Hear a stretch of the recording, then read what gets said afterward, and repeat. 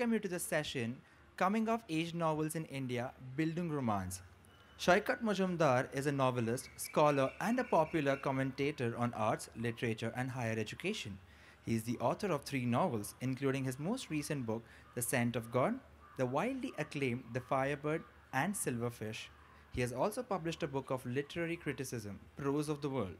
He has taught at Stanford University, was named a fellow at Humanities Center at Wellesley College, and is currently professor of English and creative writing at Ashoka University. We have with us Usha KR, who is the author of the books Boys from Good Families, Monkey Man, and The Chosen. Her novels have been listed for several awards, including the Commonwealth Writers' Prize, the Man Asia, the DSC Prize for South Asian Literature. A Girl and a River won the Vodafone Crossword Award 2007. Her short story, Sepia Tones, won the Katha Award for Creative Writing back in 1995. Chairing the session is Nirmala Govindarajan, who is an author, journalist, and social sector documentarian. Her new novel, Taboo, is inspired by underage girls who are kidnapped and trafficked. Nirmala has authored The Community Catalyst, recommended reading for civil service aspirants. Nirmala curated the debut Times Literary Carnival and debuted the literary launch series at the British Council, Bangalore. Nirmala has pioneered the Writers' Yatra and Readers' Yatra experiences in offbeat locations. We welcome you on stage. Good evening, ladies and gentlemen. Thank you, Times of India. Thank you, Vinita Nangya, for having us here. And all my friends at the Times of India, because I've been with this organization for so many years before turning into this creative gypsy who wanders around everywhere these days. So, seated in the company of two intense writers, Saikat and Usha, both of who engage with the literary format the way they would their morning cuppa, I visit the pages of their recent works of fiction, The Scent of God and Boys from Good Families, and recall some striking excerpts and phrases. The night of the semi-finals, Anirvan went to bed with the memory of a cricket match. He curled up with it like a child curls up with a soft toy. And so he slept, and so every night after that. It was a snatch of the day he could kiss and hug to sleep, writes Saikat in The Scent of God. He woke up with a heavy head, a ferrous tongue, and a room full of the morning light. During the night, between bouts of fitful sleep, he must have willed his exhaustion. He dreamt that his body lay limp on the bed, his limbs falling away, his manhood splayed to one side, futile, writes Usha in Boys from Good Families. What prose, right? Well, what beckons me to these works of fiction is the vivid passage of time, the drawing into the protagonist's world where night transforms into day and morning beckons dreams of the previous night. So, Saikat and Usha, please do talk about how you use the English language as a device to maneuver time, space, emotions, and relationships to tell your story. Shall we begin with Usha? So how we use the English language, that's our first question. Well, that's the language that is available to me. It's the language of creative expression, any sort of expression really at length, and if it has, when it is serious. So using English to do all the things that you described, at a very basic level, we use words, we select words, we string sentences to convey meaning, to evoke images. And with that, you have a whole passage, you have something that makes sense, a tract that makes sense, you have a novel. So that, it works at one level. And then you, what you hope to do with your language, or what you're looking to do, is every sentence, your sentences, the language has certain cadences. It has a certain meaning, a rhythm, a voice, which you try and which you evoke, which works in your head. And I think as an Indian writing in English, my language has a lot of echoes of the bhashas, not just in the content, but also without realizing it in the way we write. And then I would say another use of language, or we would use language not just to convey things, or not just to express yourself, but also to hide things. You write so that you write between the lines. So the lines that you read out, Nirmala, these are the opening lines of my novel. I'll just read it again. It would take a minute. He woke up with a heavy head, a ferrous tongue, and a room full of the morning light. During the night, between bouts of fitful sleep, he must have willed his exhaustion. He dreamt that his body lay limp on the bed, his limbs falling away, his manhood splayed to one side, futile. So this, in a way, this paragraph, it foreshadows the fortunes of my character, my protagonist. And it plays at different levels. For one, you know that for some reason he's inarticulate. He has a ferrous tongue. And that's also because he's been asleep the whole night. And he also, he has a heavy head. He's inert. He can't do things. He is, curiously, he is trapped. He can't express himself or do things. And also, there is a crisis of masculinity here, perhaps. But at the same time, he wakes up to a room full of the morning light. So it's possible that if he can overcome, or if he can, put up the good fight, he can he can come out of it. So that, I think, is what language is, what I hope to do with language. Thanks, Usha. Saikat? Yeah. Thank you very much for that question, and thank you, Times of India, for supporting us in so meaningful a way. And thank you for all of you for being here. I know the work week is now getting close, and you need to get back home and get back to your business. I think this is a great question, really interesting, and I think it has a lot to do with what I'm writing about. So my novel, The Scent of God, is a love story, but love story between two boys in a monastic boarding school. And what I was trying to convey here is that how one of the boys wants to become a monk, but he's also in love with one of his classmates.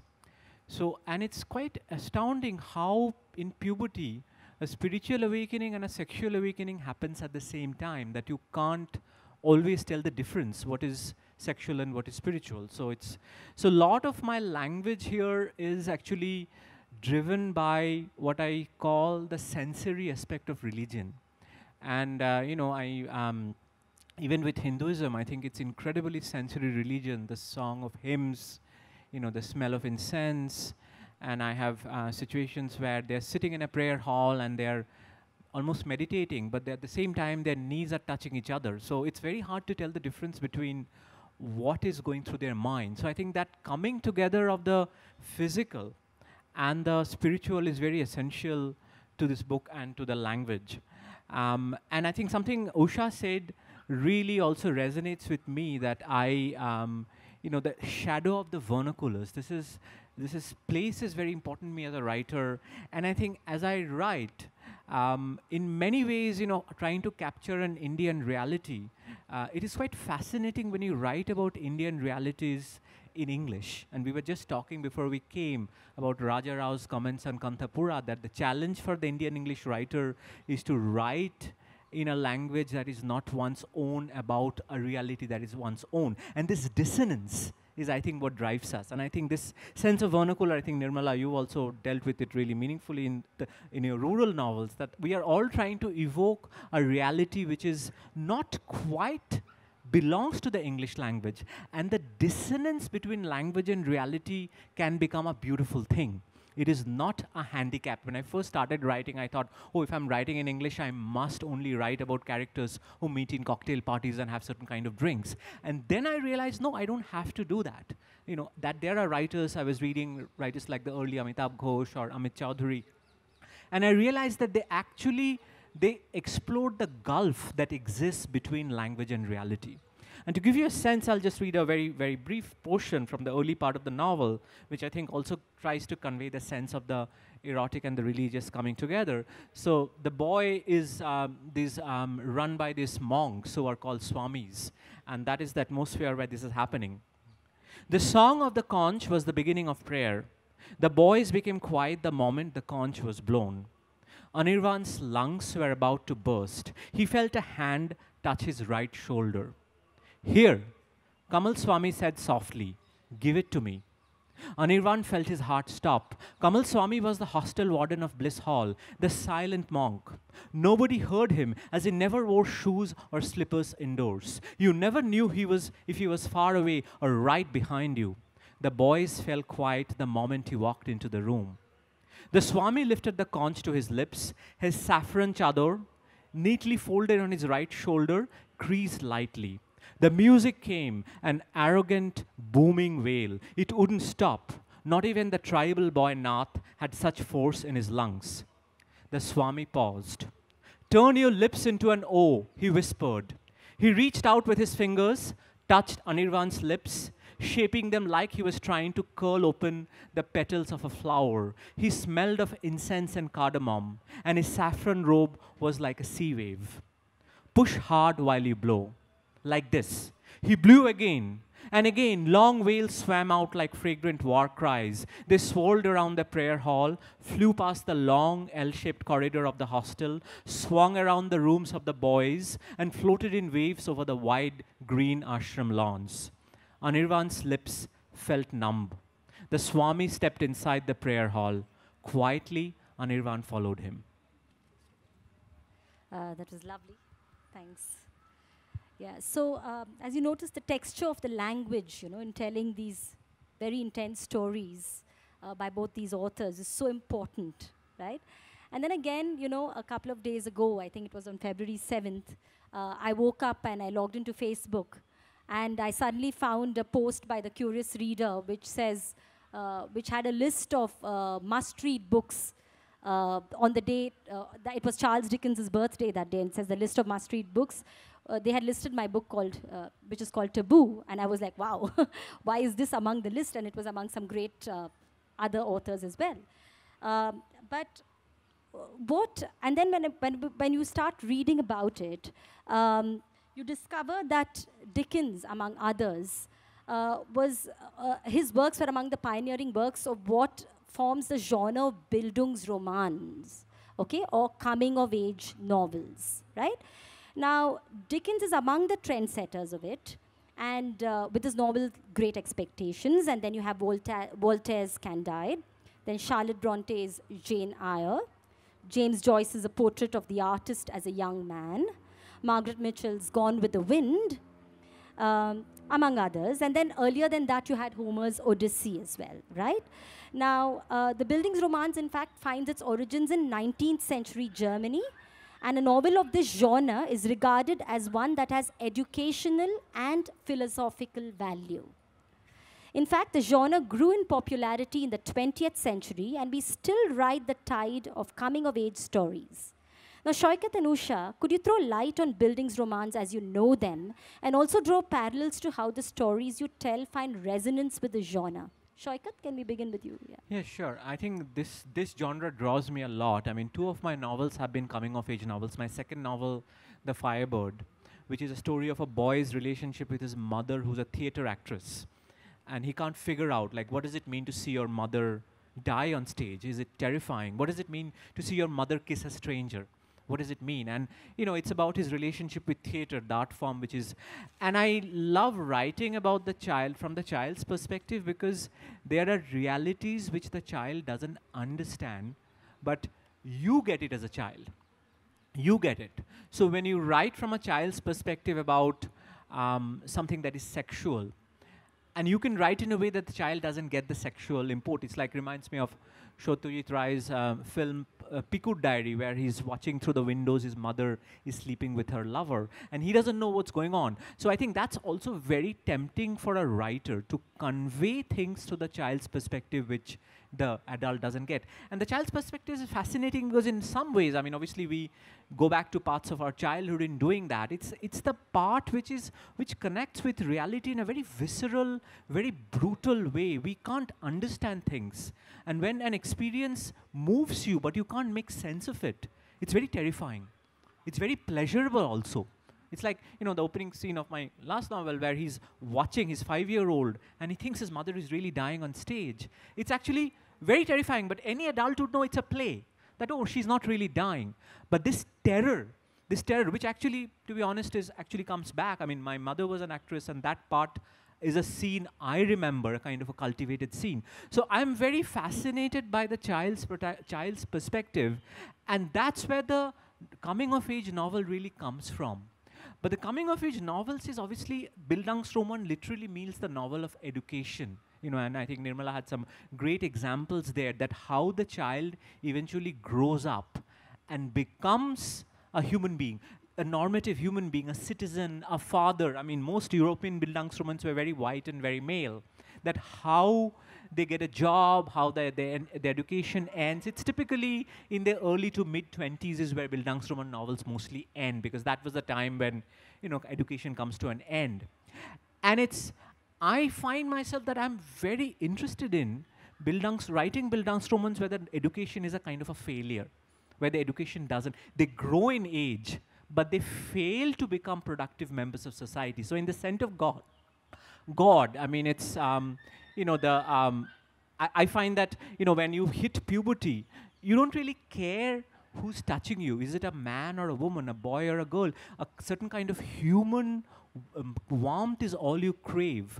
And later on, you figure out what your sexuality is. So in this novel, the decision of the protagonist to opt out of a normative sexual life, and other things as well, which I don't want to give away because it has interesting relationships with monastic life. So in a way, somehow the education goes kind of wrong.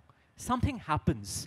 In the Firebird 2, I think, you know, again, a certain kind of attainment of sexual maturity before your age. I'm very interested in the child who is kind of toxic. For those of you who've read Nabokov's Lolita, you'll remember, you know, Lolita is that figure, that little girl who is not a little girl. There's some kind of a sexual power in her, which in a 12-year-old, it's very inappropriate. So I'm very interested in that figure. In the Firebird, that is the figure which becomes, you know, like what? I mean, people think my mother is an actress, so she's a prostitute. Now, what does that mean? What does it mean for one's pride in one's mother become toxic? When society around me thinks that women who perform are questionable, a woman who dresses up, you know, and in the evening and is fragrant and beautiful and goes out, she's going out for some other kind of job. And how the child becomes to process it, and how this relationship between the son and the mother actually gets very, very disturbed. And I think there are, obviously the mother-son relationship have been explored in many classic Bildungsroman, Lawrence's Sons and Lovers being one example.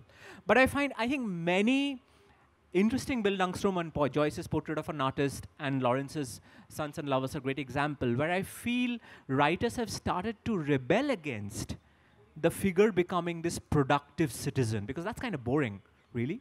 Because it's, and obviously Marxist theories say that, you know, it's productive citizen is nothing but you're serving capitalism. So there's a kind of inner rebellion that, no, I will make my protagonist become something else. I'll not make them responsible. And I find myself, and partly because I am, in my other life, I'm an academic, I'm a professor, and I write about education, I'm very interested in that subject. My novels I have returned to repeatedly in capturing the failure of education. So they grow in years, but at the end, and the Firebird ends when the boy is 14, and this novel ends when he's 18, they haven't quite become what society wanted them to become. Yeah, thank you for that, extensive explanation of it. But could you also throw light on some of the other Bildungsromans novels that you have been influenced by? Sure. I mean, I don't know if a writer is influenced consciously, because I think as one grows up, the whole point is to kind of get over the question of influence, you know, find one's own voice. But obviously, I think a lot of us like coming-of-age novels, because that's one thing we were all children. Very simple. We are all children. It's like, you know, the whole question of can we write as a woman or a man or gay or straight. But the one reality we all share is we can all write as children, because it's the other which we were once. The same thing, we take pleasure in reading coming-of-age novels because there's this sense we identify with the child, and there's a kind of positive trajectory that one is growing up, one is aspiring. Like within the Bildungsroman genre, there's one sub-genre called the Kunstlerroman, which, you know, some of you would be familiar with the term. It means the Bildungsroman of an artist. So when the coming of age, the person who's coming of age is an artist or a writer. And some of my favorite coming-of-age novels are actually Kunstlerroman. Portrait of an Artist as a Young Man is a great example where Stephen Dedalus, who is very much an autobiographical projection of, of James Joyce, he's figuring out, you know, what it means to write, what it means to have an artistic relationship with the world. So it opens with his memories of wetting the bed. He is urinated, and then he's like, oh, it's warm, and then it turns cold. It's fascinating how the education proceeds from sensation to thought, because the child is only capable of sensation. The child cannot process abstract ideas. But as the child grows older, they understand language, they understand abstraction. And Joyce really captures that beautifully in that. You know, in sort of Lawrence's Sons and Lovers, obviously there has been really interesting the big struggle is with Paul Morel's relationship with his mother. You know, it's kind of called that he has an Oedipus complex. He's in love with his mother, who is married below her station. So that's also, and Paul Morel paints, which I think Lawrence uses as a kind of an alibi for writing. Paul Morel is not a writer, but he's a painter. And through that, and it's also so intensely autobiographical. So there have been a lot of these books. I think I'm also, speaking of failed Bildungsroman, one novel I really admire, one Indian novel I really admire is Indra Sinha's Animals People, which is actually set 20 years after the Bhopal gas tragedy. And those of you who know about the Bhopal gas tragedy know that, you know, children were born even 20 years after with fatal, very serious birth defects. And the protagonist of this novel is this boy who's born with a birth defect that he has to walk like an animal. So he's nicknamed Janwar. He's called Janwar throughout the novel. That's his name. And that's quite amazing because the very possibility of growth is stunted there. You know, he cannot grow. In fact, he can't even become human. The whole point is that he cannot come of age as a human being, but he's a Janwar, and he's a slum child. So it's fascinating. It's a really, and it's narrated in his consciousness, that how he processes that reality.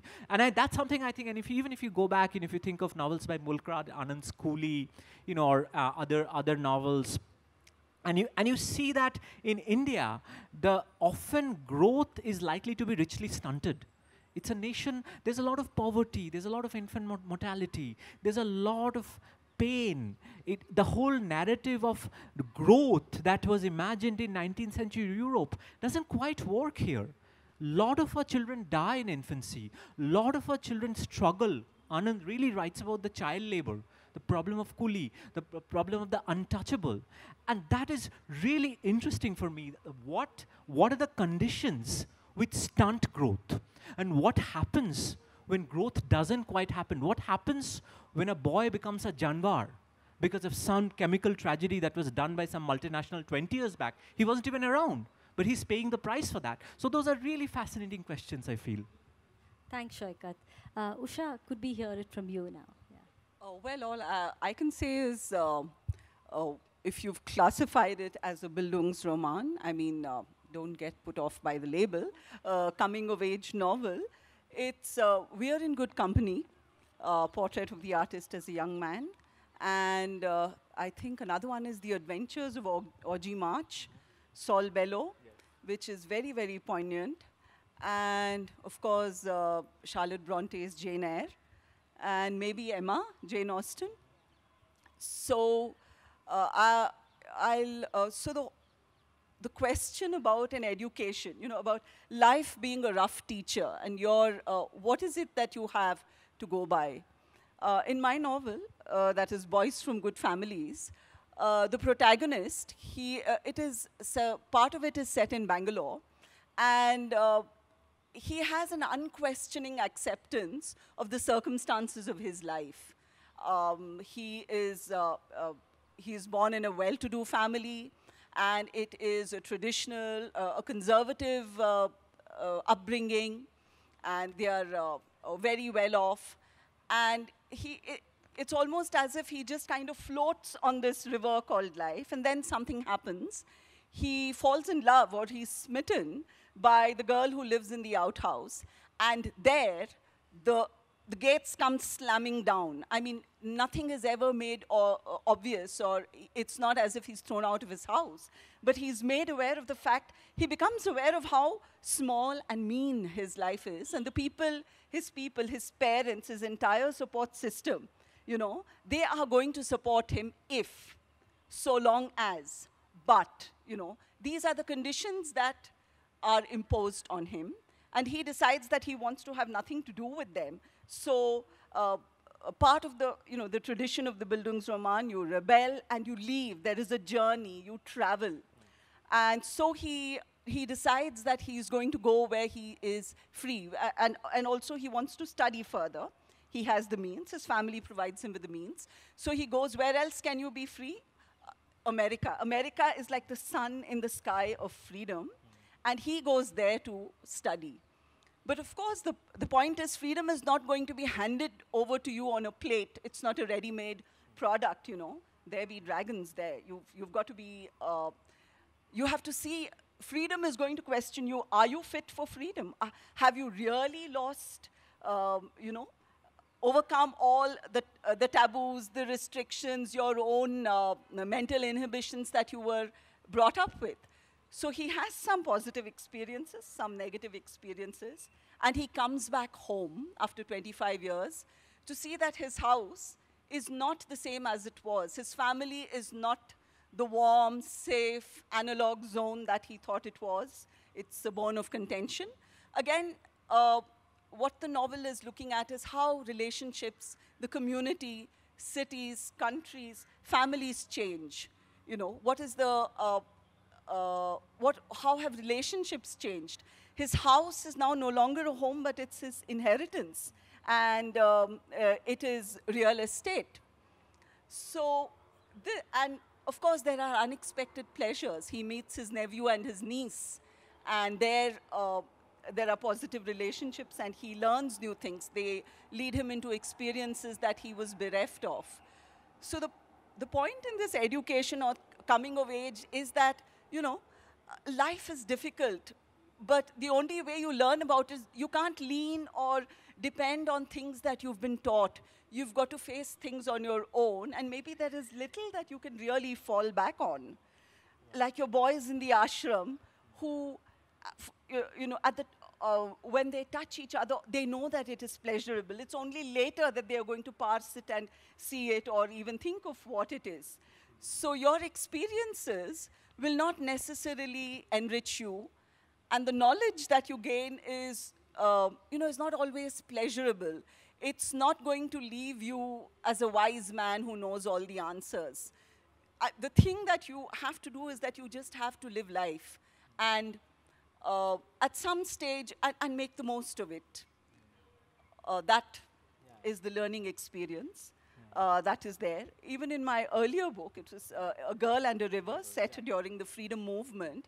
Here again, I find myself writing about people who are born into, say, into positions of privilege, or who don't think, who don't question their circumstances. And suddenly something comes up, you know. You are called to think upon what your complacency is shaken. And then there is a fallout. You know, there is, what happens is your world goes into a spin. And what do you have to deal with it? What do you have to really cope with that, except your own resources, what you make of the world? You fall back on your senses, and you fall back on your sensibilities. That is what there is. 5 minutes to go. Yeah. No. We have time. We started late. So it's okay. Yeah. One quick point, one very important point she makes is the theme of travel. Lot of coming of age is about, it's not just a temporal growth, but also a spatial one.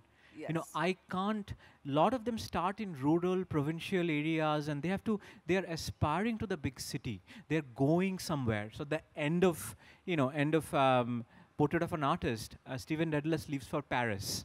You know, Paul Morel goes to London. And this is a very interesting thing in the Indian context. It's a kind of a colonial prejudice that where you come from, it doesn't matter. It's a small place. It's a petty place. You must go somewhere else. And this is a trajectory of ambition we see all around, that, you know, people from rural Karnataka coming to Bangalore to kind of fulfill their ambitions. So we must, if you want to act, you must go to Bombay, or if you want to do fashion, you must go to Paris. This whole sense that the colonial ambition is also charted along space, where I think actually Girl on the River is very interesting because it's set in the anti-colonial period. And I think, you know, Gandhi's visit in the village actually puts them, because that's a time when that colonial That things was are progressive, is yes. exactly very different. So that's it. That trajectory I find very, very fascinating. That was of that time and of that setting. Right. True. So in effect, the Bildungsroman embodies the physical, psychological, spiritual journey of the protagonist. Also struggle for identity, societal conflict, and a loss of innocence, right? So could you throw light, I mean, both of you all have dealt with these aspects in your books, in your works. So could you throw light on how your protagonists kind of go through this journey? Who wants to speak? Usha? I think I just spoke about, you know, how my protagonist goes through it. Maybe, Saikat, you'd like to speak? Yeah, I've also touched on it. I mean, as I said, at a very simple level, it's just a love story. And what happens when you feel that you are, I mean, I think the novel ends up asking questions like, what is monastic celibacy? You know, what is monastic celibacy? And I think when I was writing this, I didn't think something like Sabarimala, the controversy about that would come out, that what happens. I mean, the whole idea that if you just keep women out, especially menstruating women, you know, male monastic celibacy, that's a very cute thought, but, you know, very, very innocent thought. And I think those are the struggles that my protagonist goes through, that, you know, you are supposed to be celibate, but you are in this very intimate space. And you fall in love, and then what are the guilts? And then there are things like physical punishment. So when you're physically beaten, does the physical violence carry the stamp of something else? So there's a teacher says at a point that, oh, they beat them up because there's something else they want to do that they can't. You know, not always. So there is this whole discipline and punish when the cane falls on the bare skin. There's a kind of a fleshy noise. So it's all about that. And then I think, you know, the thing is that in many ways the novel poses a kind of a binary between a idyllic ashram environment and a gritty world of the streets where there are women. So in a way, the protagonist faces a decision between a gritty, dusty world of heterosexuality versus an ashram world where there's a different kind of romance awaits him.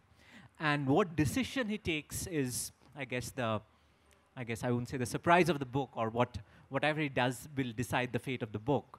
So it's about, you know, how we make sense of our sexualities, how we make sense of, and obviously when I wrote this is set in 80s and 90s Bengal, and saffron is a very powerful color in this book, as you can see. I mean, this cover, which got some attention, was one of the cover designer told the model, who's an icon, well-known LGBT photographer, that, you know, look and cultivate the look of delayed orgasm. So that was like, what is a look of delayed orgasm?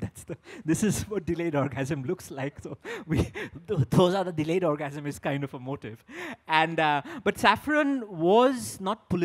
So this was not a time when saffron was political. Saffron is a very powerful force, and saffron is faced with a declining communist world, but it's not political. It's kind of almost predicts it. There are these moments of Islamophobia, like it opens with a scene when India is playing Pakistan, and right outside the ashram is a poor Muslim village.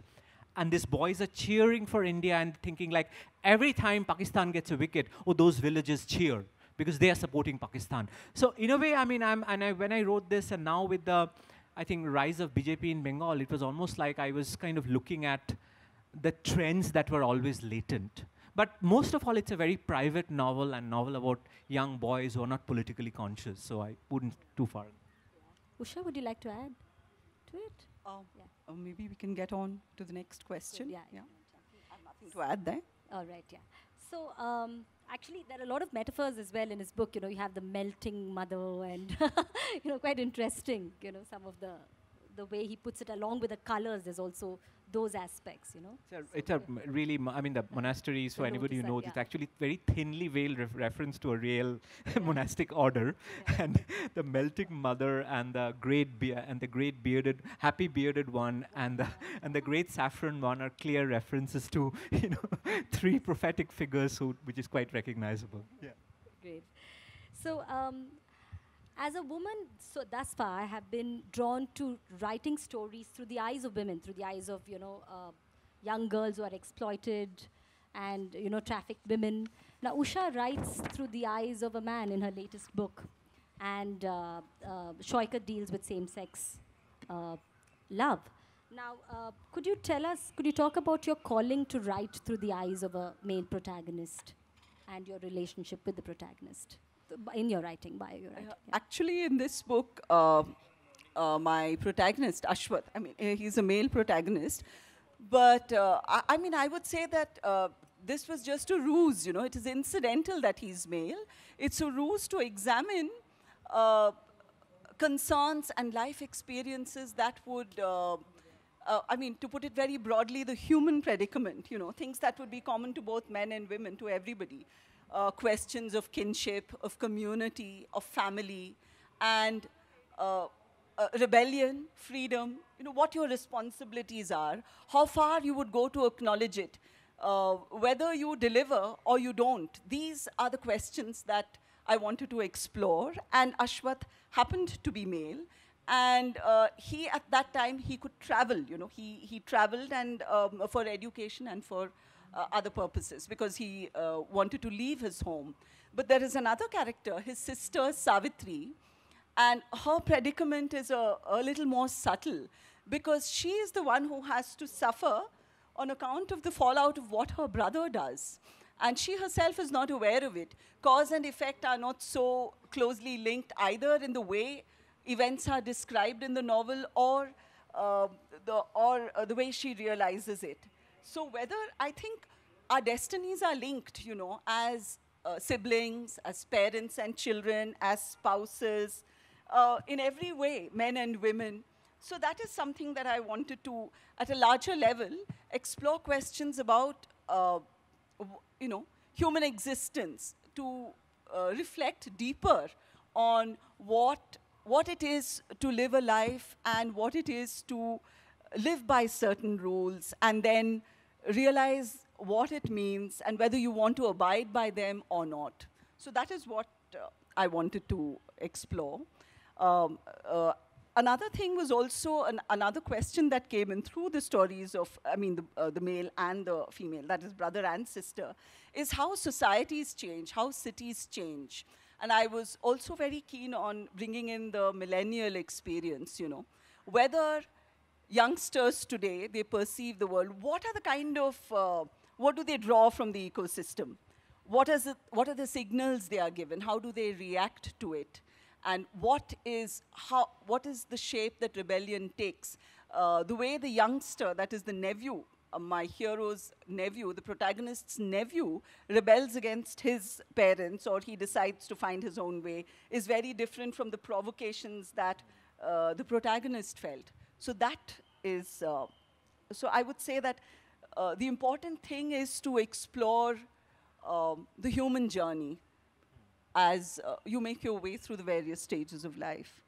And there's a lot of attention to detail, a lot of detailing in your work, Yes. which is very brilliant, because it brings alive all the nuances. Yeah, I mean, it's right. just, Actually, the details are necessary to add texture, to tell you more about your characters and the events. This critic, James Wood, he has this phrase that he's made popular. He says, literature, that is fiction, readers and writers, most of it is about serious noticing, that the details of your childhood, you're talking so much about childhood, the texture, the pungent details that come back to you from your childhood. And writers are also, what is important in literature is aesthetic noticing. You notice the textures of the world around you, color, shape, taste, touch. And finally, he has a phrase. He says you also have to look at metaphysical. I mean, he says the metaphysical aspects of your life. You evoke details or you paint pictures of life so that people can reflect more about the structure of their own experiences. And you look at what it is to be human, what your life is composed of. Yeah. Now, I find also Saikat's new work, I mean, it's very sensorial, you know, in a certain sense. So this is so detailed, and this is so, I mean, they're both very beautiful works, and then these are the very striking points that spoke to me as a reader of the two works. So could you also speak about your relationship with the protagonist and also the sensorial aspect? Yeah, yeah. I mean, also the gender. I think you know, this writing of this novel surprised me a little bit because all novels surprise you as you write them. Is that generally women play a very key role in my fiction, but here I had written a novel which was very male. There are women. Are kind of shadowy presences. They are there and they are kind of outside. And yet a friend of mine, publisher of a house with a radical feminist list, told me something very interesting that stayed with me, that it's a very male world but not a masculine world. And that really got me thinking, and then I realized it's male, but because the desires are not kind of moving in the direction they should be moving, it doesn't feel very masculine. And I think that kind of describes gender in a kind of proper way. And I think in many ways this is an exploration of the masculine. And I think obviously sensory is very, like for instance, what is the masculinity of a monk? What is that? Someone who has shaved his head, but there's a monk here who's young. He's very charismatic. He plays cricket with the boys, you know, and the protagonist watches his arms and legs, and I'm like, I want to be like that. I really want to be. And he gets all sweaty and he really plays. And it's kind of this gray zone between wanting to become that person and almost desiring that person. So talk of a Freudian slip, you know, book slipped. So and these are also, that's why I think the child's consciousness is so fascinating, because they don't really know what they want.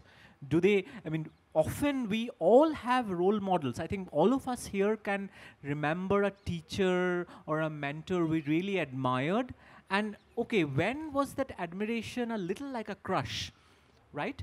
So did we want to become like that person, or in some ways we wanted that person long before we knew what wanting a person means? I think for many of us, the first crushes are teachers. So I'm really interested in, you know, those kind of questions and how, you know, they bloom into a kind of a relationship. And I think what is most fascinating for me is that how these monks who are celibate are actually almost enigmatically silent about the erotic undercurrent they know very well are flowing through the ashram. They don't, because in some ways, you know, the question that I think the novel ends with is that what holds the brotherhood together? Is there something more than the sort of vows they take? Is there something more? But there's a silence there. So yeah. Great. So actually these classics that we've been talking about, these Bildungsromans, they've been, you know, they've stayed with people for such a long time. People keep revisiting them and exploring their earlier lives, their younger lives and then their older lives. Imagine how many times we've read Great Expectations or whatever, you know, you keep revisiting these works. And, you know, while writing, I transpose into my characters, especially, and there's a self-exploratory process as I'm working on it. So what is your relationship with your writing on your characters as you work on it?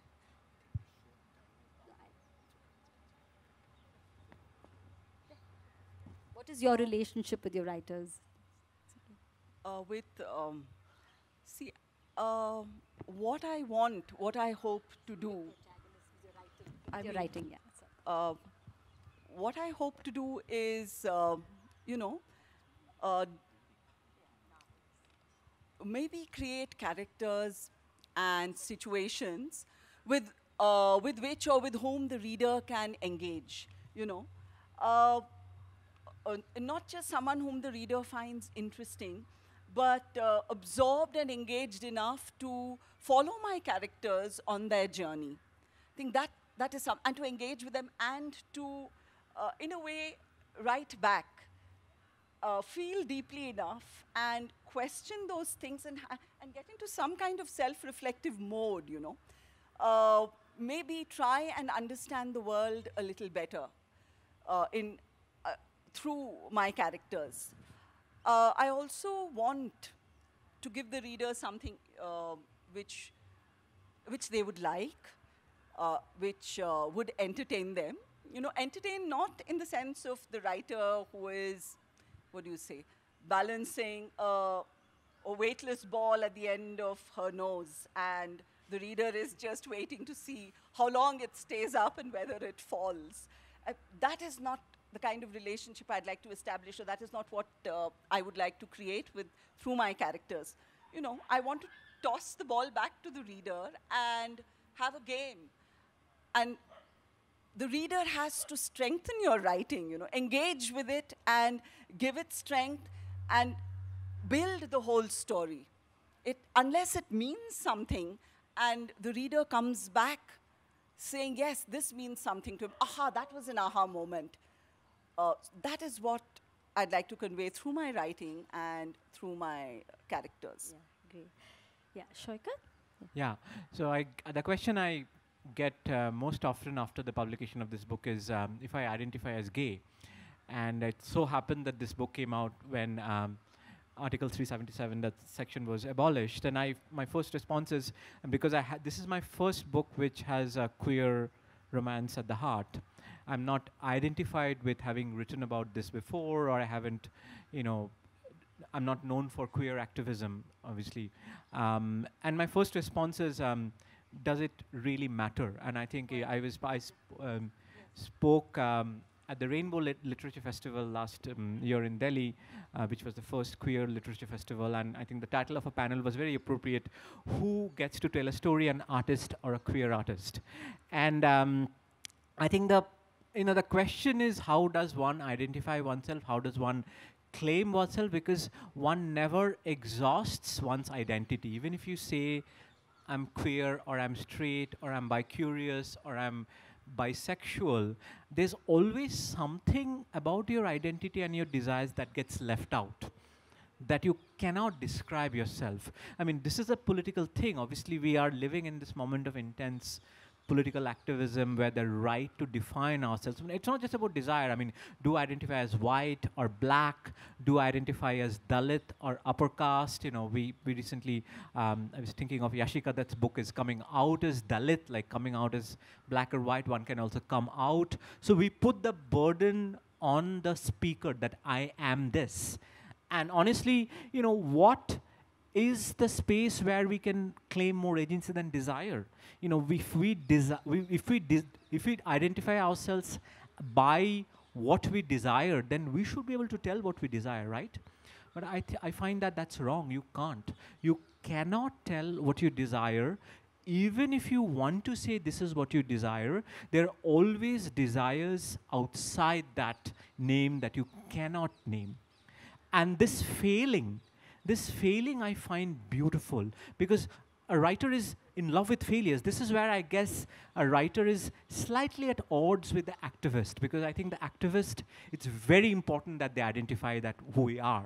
And while we obviously, you know, when we're writing a non-fiction article or an op-ed, we are very firm. When you're creating a work of art, it's the failure of identity that is actually very tantalizing, very, very, very, very moving. I mean, when you're writing about, I mean, whether, you know, these are desires you felt as an adolescent, whether there are desires which haunts you when you don't quite know, when you least expect, you don't know. But these are desires which certainly come alive while you're writing.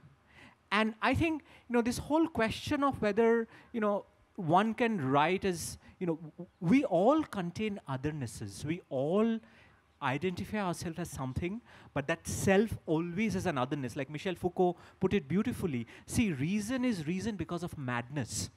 Reason can only be reason because it can point to madness and say that I am not that. In a way, reason needs madness to support. So in the same way, I think the other is always within us. And it's the moment of the other coming alive and kind of holding you by the scruff of your neck and suddenly becoming the self.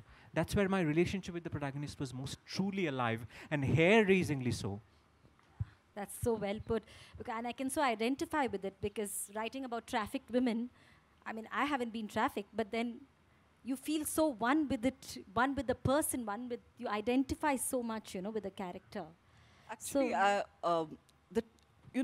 it's very strange that you should talk about, you brought this about people wanting to know the question that you were asked. After I wrote the draft of my book and I came up with this title, Boys from Good Families, there are some similar questions that ran through my mind because boys, it is such a shifting identity. Are you going to identify boys as against girls, boys as against men? And so given the fact that we can't really fix our identities, so that is also something that comes up in this book. Boys from good families. That too, what do you mean by good? What are families? Are good families those that are well off, that conform to tradition? And are good boys or boys from good families those who obey this, those who conform? What happens once they veer away from it? The irony is clear in the title. Yeah. Actually, I'm reminded of, I also thought of, A.K. Ramanujan has this essay called Is There an Indian Way of Thinking, which is much read. And he says that when he was looking at the title of his essay, he was reminded of a theater exercise where actors are asked to repeat a commonplace line with emphasis on different words. So is there an Indian way of thinking? Is there an Indian way of thinking? Is there an Indian way of thinking? Is there an Indian way of thinking? Can Indians think at all? So I thought the title of my book, it had resonances with that. Boys from good families, boys from good families. Yeah. So it sets up, as you said, your work surprises you, Right.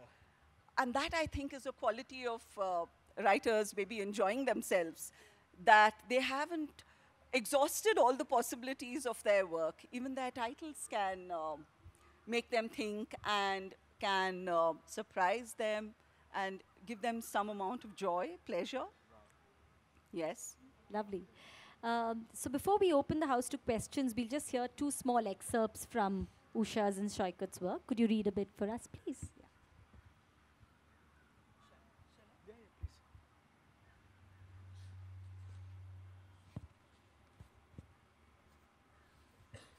This is a small passage. My protagonist has just noticed the girl in the outhouse, and I think it's his first crush, so to say. He was surprised that she accepted to come at all.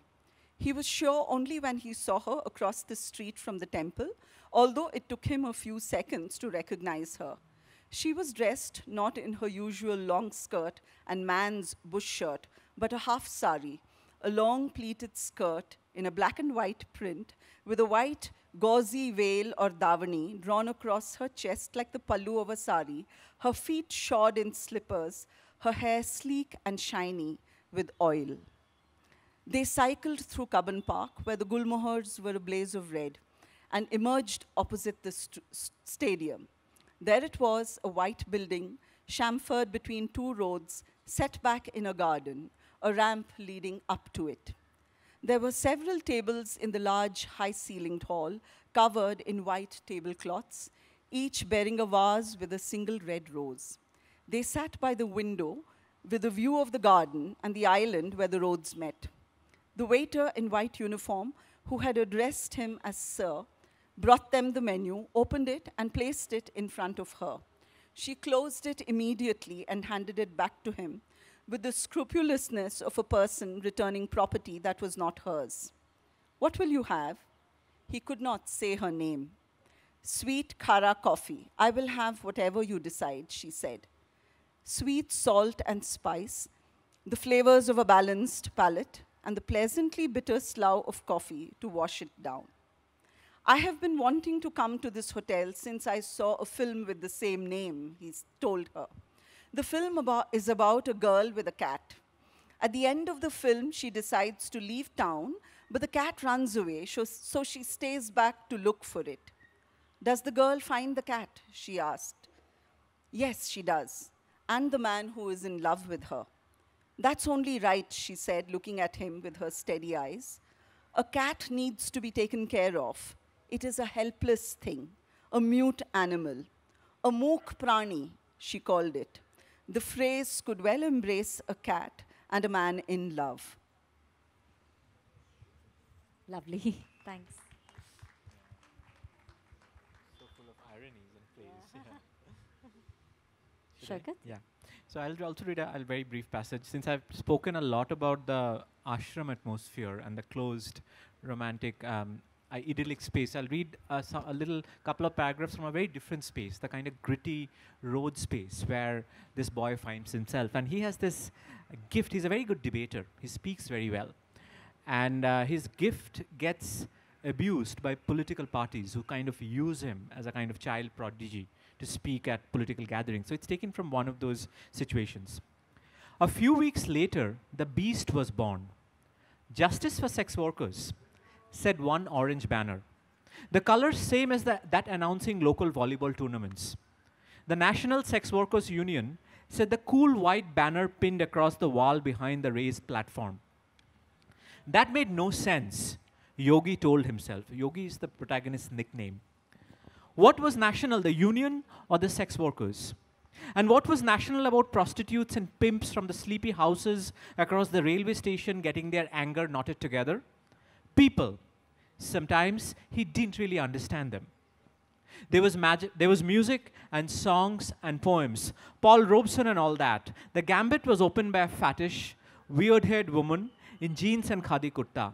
She was studying for a doctorate in London and was a professional hellraiser for the cause of prostitutes. It was a cause, she told the crowd, that had a life of its own in many corners of the world where hookers worked with licenses just like doctors and chartered accountants. She spoke in a sing-song and from time to time looked like she needed a chalk and a blackboard.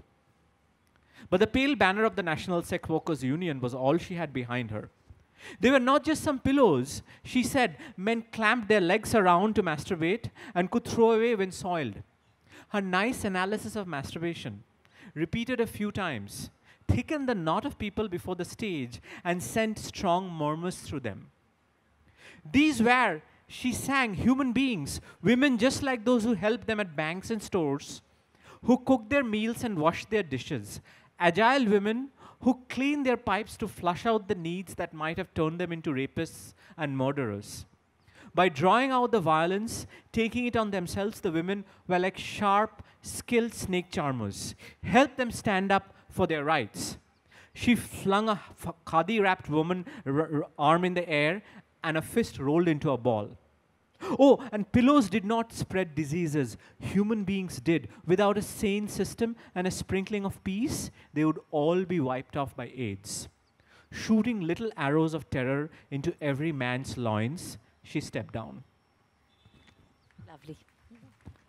I know the language is can be offensive, but I was trying to capture a person's sensibility and the way they thought about it. And I think adolescent languages, consciousness is very, very disturbing sometimes. So.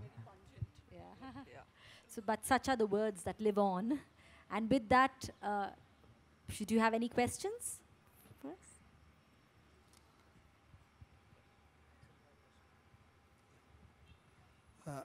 To you, Mr. Majumdar.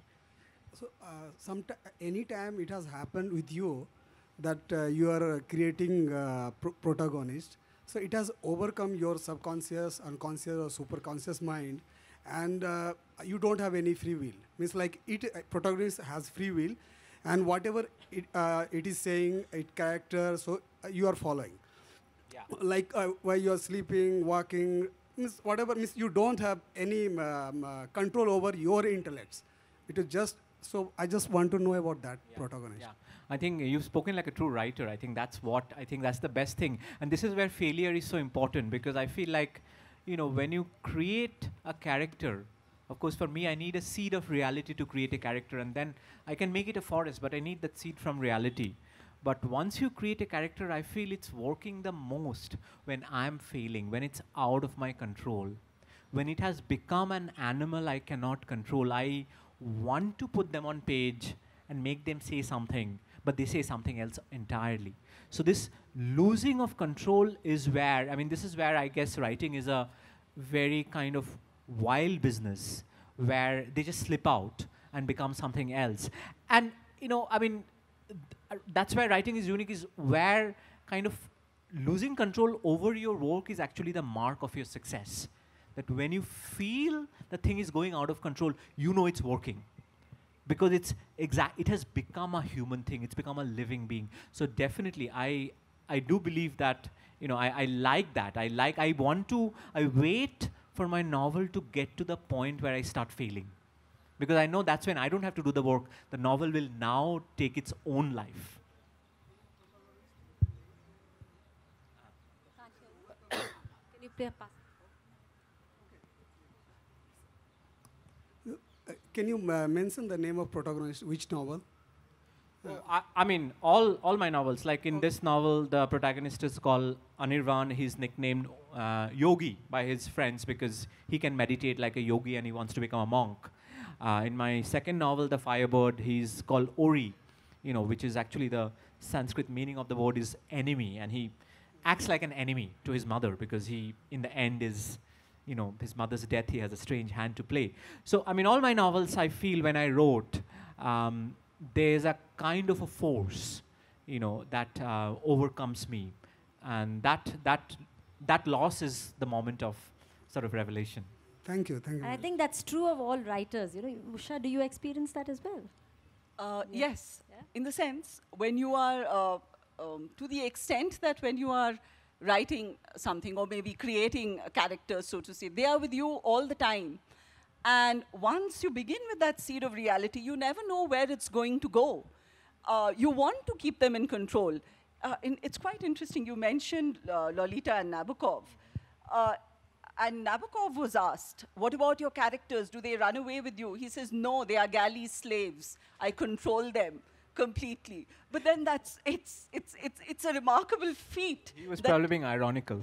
yeah, possibly. But, he's managed to create the kind of characters and he has them in control. But it's not always possible. They run your mind over and they occupy even when you're doing something else, you're thinking about them. And then you have to just go with the flow. You have to see how it works out.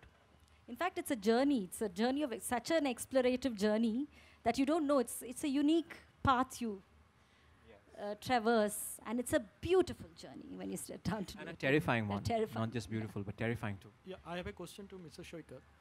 Do you have any plan to publish your book in Bengali?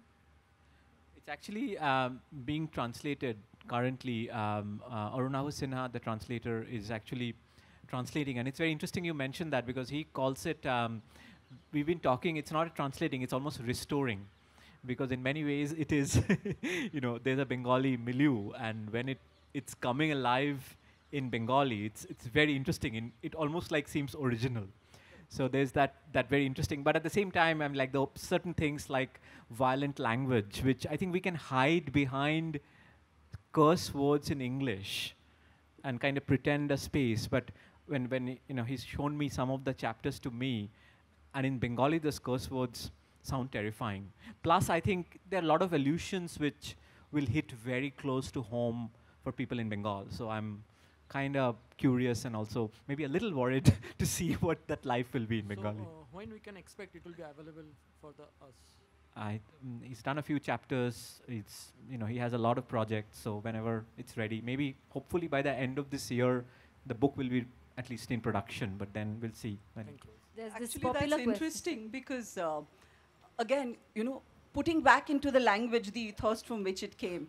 A Girl and a River is also being translated from English into Kannada. I mean, it's going to take time. And these are the concerns. How will it sound? Yeah. What is the language that they will put in where English is used? You can get by with many things in English. But how is it going to sound when it goes into the language of the original, where the language that would have been spoken by your protagonists, it goes back into that community and into that background, that ambience. Because English becomes a kind of we talked about earlier how it's alien, and that alienness becomes a kind of a shelter. We hide behind it. I mean, even, I'm just saying, even the word fuck, it's just easier to say it in English than in a lot of vernacular languages, because we just feel like we wince when we hear, and there's a part where they're saying, oh, their dicks are chopped off, or things like that.